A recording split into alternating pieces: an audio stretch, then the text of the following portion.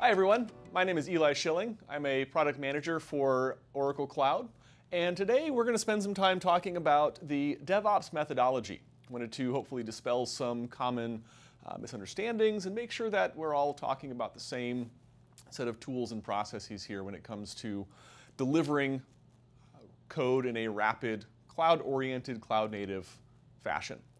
So we're really going to focus on three different areas here as part of this methodology. The first, of course, is going to be the people. And just as it sounds, we typically have a team comprised of developers and operations folks. Oftentimes QA and other teams get involved. But we want to focus on the namesake here, which is Dev and Ops, hence the DevOps methodology. In a traditional organization, oftentimes these are two separate independent teams. We have developers writing code, delivering features and bug fixes and changes to our application. We then have our operations folks who are managing and operating or running that code in a live production environment. Some folks might even tend to use the analogy that we just toss things over the wall and we hope that everything comes together on the other side of that wall. So the people portion of DevOps is really about eliminating that wall. It's a cultural shift where we want to break that down, whether we're combining teams to be one cohesive unit, whether we're modifying or enhancing our communication strategy to eliminate a lot of those challenges that usually unfold or present themselves due to a lack of communication or understanding between these two teams. So the first thing we have to address is the people. Make sure that the developers, the operations team are working together as one cohesive unit. Now the next piece of this is process.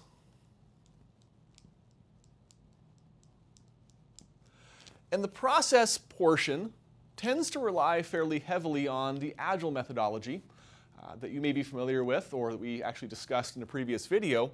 And the process is really about creating this continuous loop, this infinity loop or figure eight, where we simply iterate repetitively to plan, build, deliver, test, and monitor our infrastructure.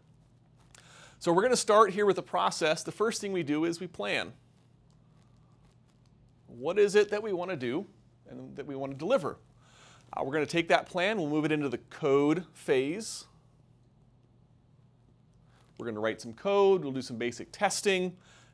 All right, after we've written some code, we'll do the standard build process. So compile or generate some sort of deliverable artifact as part of that. We'll move from build to the next test phase, or the more official test phase, where we potentially run load testing, regression testing, additional user acceptance testing, and so on. So once we have tested the code, we're ready to go ahead and release.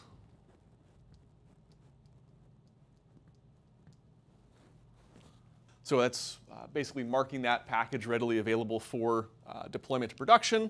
So we'll go ahead and deploy that next. So we're going to go ahead and operate the code at this point. And then finally monitor. And where does that bring us? Right back to the planning phase. So as we go through this cycle of build, test, release, deploy, operate in production, continuously monitor, throughout this process we tend to identify additional opportunities to enhance our application, to improve performance, improve reliability, and all of that simply feeds back to the planning phase where we decide what to work on next.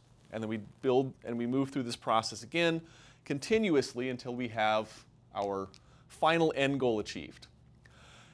So in addition to people and process, we of course need to focus on the technology.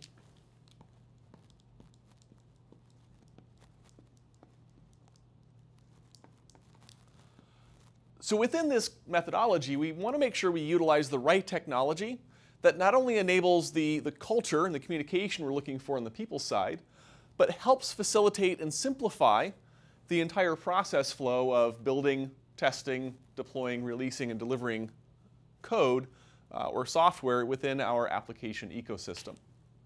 Now on the technology stack, there's a few different layers that we want to think about delivering or utilizing to construct this end-to-end, or to facilitate this end-to-end DevOps methodology.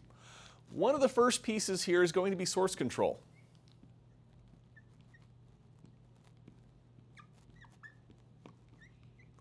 Now we need to make sure that all the code we're writing is stored in a central repository that has access control, audit control. So we want to make sure that all of our folks have access to the central repository, that we can manage and monitor what's happening in the ecosystem here. Now the next piece is going to be some sort of pipeline or orchestration tool. So we can think about pipeline / orchestration. What that's going to do for us is allow us to tie many or all of these individual components together into a stream of continuous function, allowing us to define the sequence of events, what happens if any one of these phases were to unfortunately fail, how do we respond, react, and move forward. So a good pipeline or orchestration tool will help us to define and execute all of these steps or all of the phases in this process flow. Now the next piece, potentially, infrastructure as code, or IAC, as often is abbreviated. Now infrastructure as code is going to help us with potentially the test phase, the deployment phase, and possibly even the operate phase. So this is where we actually get to write code that will provision our infrastructure or modify existing infrastructure in response to an application code change. Infrastructure as code tools like Terraform are very popular, especially in the test phase, because that gives us the ability to generate test environments on the fly, deploy code, test code, and then destroy the environment. Now, a couple more tools to think about here. Configuration management.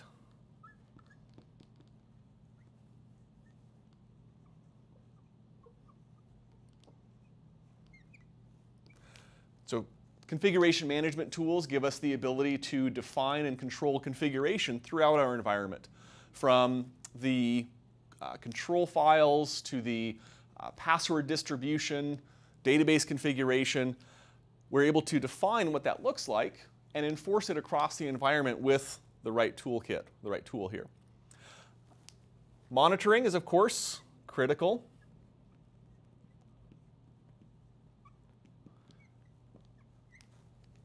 Selecting the right monitoring tool to ensure that we can monitor the deployment, the post-go live, the performance, monitor the log files for potential errors. We need as much visibility as we can in order to ensure that we have completed a successful delivery of the application code and that it continues to function properly once in production. And last but certainly not least, testing tools. So we're not going to do this all by hand. We need some sort of mechanism to automatically perform load testing, automatically perform regression testing, and other various activities to ensure that this code we write, this artifact we build, is bulletproof before we eventually push it into our production environment. So there it is, folks. The DevOps methodology, which of course consists of people, process, and technology. The three of those things combined enable us to continuously and repeatedly deliver bug-free, high-performant code into our application environment. Thanks for watching. Have a wonderful day.